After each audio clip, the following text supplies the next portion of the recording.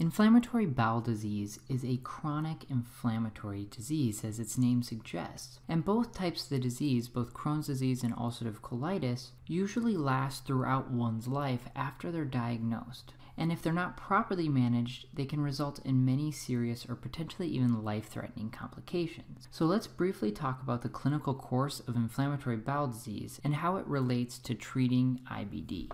So let's create a timeline of the severity of inflammatory bowel disease. So on the x-axis we have time, so this is going to be over a period of years to decades, and then on the y-axis we'll have the severity of disease. And we'll classify the severity kind of in three categories here, with mild, moderate, and severe. So you'll notice that early on in the disease process, it starts out fairly mild. In fact, during this period, someone may not necessarily realize that they have inflammatory bowel disease, but then it's going to spike. And these spikes are known as relapses or IBD flares. And it's during this first inflammatory bowel disease flare, typically when the disease is diagnosed, but then it's treated and the severity goes back down, and it will go back down hopefully close to their baseline severity. But what you'll notice is over time there'll be more and more of these flares and relapses, and occasionally when the relapse resolves, the severity of the disease, the new baseline, gets worse and worse over time.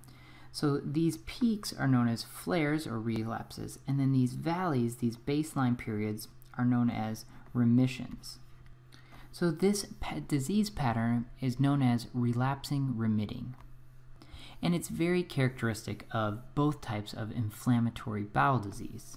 But how does this all relate to the treatment of inflammatory bowel disease? Well, there are three goals to the treatment of inflammatory bowel disease, and they have to do with these relapses and remissions.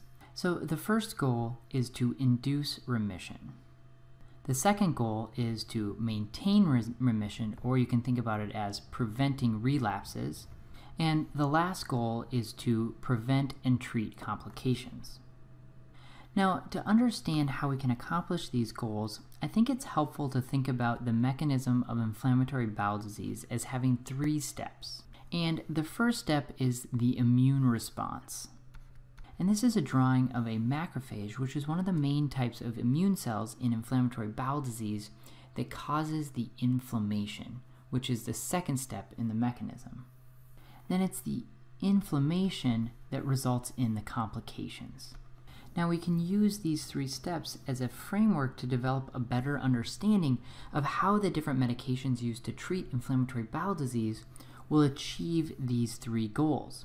Now, it is important to note that many of these treatments are effective for both Crohn's disease and ulcerative colitis, so I'm going to talk about them together. However, the efficacy of some of the medications may vary depending on the condition, whether it's ulcerative colitis or Crohn's disease, as well as it can vary from individual to individual. Now, since inflammatory bowel disease most frequently presents for medical evaluation during this first or second flare, let's start by discussing how to achieve this first goal of inducing remission. So you can think of an inflammatory bowel disease flare as this immune response kind of getting out of control, and it results in a ton of inflammation. And it's this inflammation that's causing all of the pain and discomfort for someone with inflammatory bowel disease. And because of this, the primary mechanism by which we can induce remission is to directly treat this inflammation with anti-inflammatory medications. And the type of medication that's going to be used will likely depend on this severity here. So for flares that are mild to moderate in severity, the primary anti-inflammatory medication that's going to be used to induce remission is a group of medications known as aminosalicylates. Then for moderate to severe flares, the type of medication that's primarily used is corticosteroids. Now, corticosteroids are very effective and powerful anti-inflammatories, but the reason they're reserved for some of the more moderate to severe cases of inflammatory bowel disease is because they can have many different side effects, and they shouldn't be taken for long periods of time. So they're really only used when necessary. And there are some other drugs that can be used as anti-inflammatory medications. However, the aminosalicylates and the corticosteroids are by far the most common anti-inflammatories. But this isn't the only type of medication that can be used to treat an acute flare. The other group of medications are known as immunomodulators. So this immune response is largely mediated by these signaling proteins that are released by inflammatory cells such as the macrophages. And one of these signaling proteins is a protein known as tumor necrosis factor alpha, which is abbreviated TNF alpha. And it is one of the signaling proteins that's responsible for the inflammation. Fortunately, we have medications that can target TNF alpha and prevent its effect. So one of the most common types of immunomodulators used to treat an acute flare of inflammatory bowel disease are the TNF alpha inhibitors. Now, once an acute flare has been overcome and the medications for inducing remission have been successful, the next step is to maintain that remission. Now, fortunately, the medications used to maintain remission are a lot of the same medications that are used to induce the remission. However, in the induction, the anti-inflammatories are the primary focus because it's the inflammation that's causing all of the pain and discomfort. During the maintenance phase, it's the immunomodulators that are a little bit more stressed, but they're still taken at slightly less doses often than they would be taken during the induction of remission. Then another treatment category that's important to mention during this kind of remission phase is lifestyle modifications. And although the effect of some of these lifestyle modifications can be kind of small, they have been shown to decrease the rate of relapse. So one of the lifestyle modifications is smoking cessation. And this is especially important in Crohn's disease. And another one to mention is diet. Now, there's no evidence that certain diets actually cause inflammatory bowel disease. However, some foods may aggravate the symptoms of inflammatory bowel disease and should be limited or avoided as much as possible. And these include things like dairy, high-fat foods, as well as high-fiber foods. And then the last lifestyle modification is stress reduction, which can be achieved through meditation or routine exercise. Alright, so the last goal in treating inflammatory bowel disease is preventing and treating complications. So let's start with the prevention. And there's two main areas we focus on, and that is infection and cancer. So someone with inflammatory bowel disease during an acute flare is much more likely to develop a severe abdominal infection. So sometimes during these relapses or flares, prophylactic or preventative antibiotics will be prescribed. And the other is cancer, specifically colorectal cancer. So inflammatory bowel disease is associated with a much higher risk of developing colorectal cancer. Now, it's higher for both Crohn's disease and ulcerative colitis, but it's significantly higher, much more so, in ulcerative colitis. So anyone with ulcerative colitis is recommended to start having routine colorectal screening with a colonoscopy starting 8 years after they're diagnosed with ulcerative colitis, or by the age of 40, whatever comes first. Alright, so we'll start with abscesses. And what an abscess is it's a localized walled-off pocket of infection.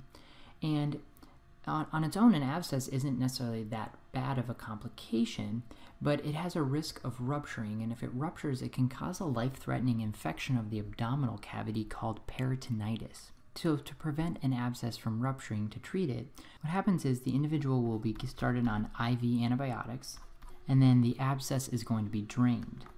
And drainage most commonly is accomplished by having a needle inserted through the abdominal wall into that pocket of inflammation, and this is typically done under x-ray guidance in order to make sure that the needle gets right into the right spot, and then the fluid is aspirated out of the abscess, and then it tends to heal down on its own. The next complication is known as a fistula. So a fistula is kind of like a tunnel between two structures that aren't supposed to be connected. So imagine in this drawing here you have the bladder, and it's kind of right up next to a loop of the small bowel. Well, if that loop of the small bowel becomes inflamed with an inflammatory bowel disease lesion, such as in Crohn's disease, and that's right up next to the bladder, well, unfortunately over time that inflammation can extend through the wall of the bladder and form this kind of tunnel into the bladder. So the bladder is usually a sterile space, and so now it's exposed to all the bacteria and inflammation of the small intestine, and you can get a pretty bad bladder infection.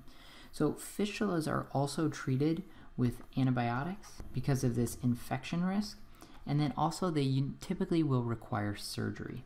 Now, there are a number of other complications that can occur with Crohn's disease and ulcerative colitis, but the abscesses and the fistulas are two of the most common.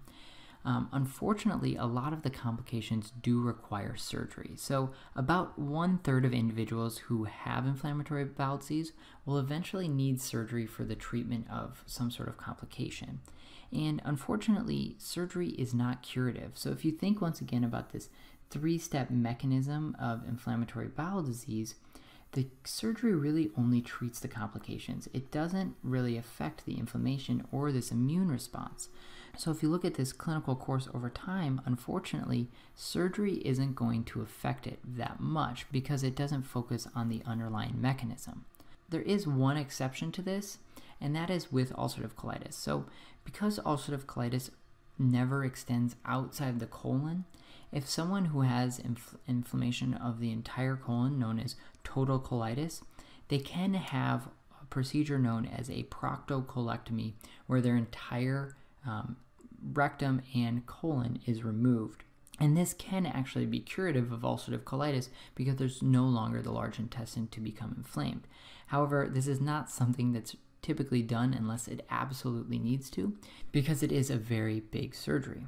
So if you can remember that inflammatory bowel disease is a relapsing remitting disease that's caused by this inappropriate immune response resulting in inflammation throughout the gastrointestinal tract, you can remember that you can use anti-inflammatory medications or these immunomodulators to treat inflammatory bowel disease.